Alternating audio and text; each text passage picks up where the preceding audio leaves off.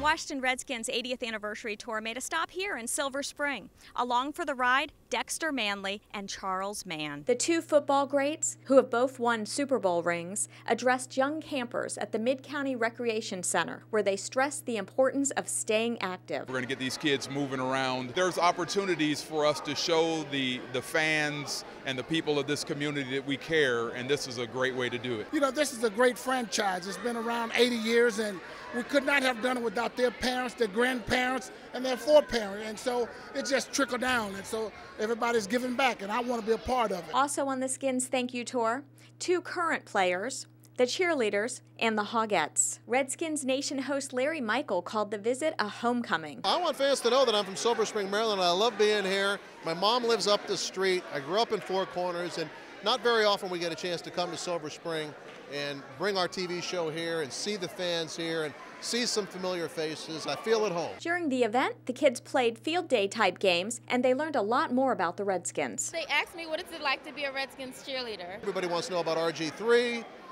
Do I know RG3? Have I met RG3? What's he like? And so the answer to most of those questions is yes, he's a great guy. The Skins visit was a summer highlight for more than just the kids. I've been a Redskins fan my entire life, and to have a position where I can create these kinds of partnerships and spread messages that are positive like this and help provide a mechanism for kids to have these kinds of opportunities, I can't think of anything better.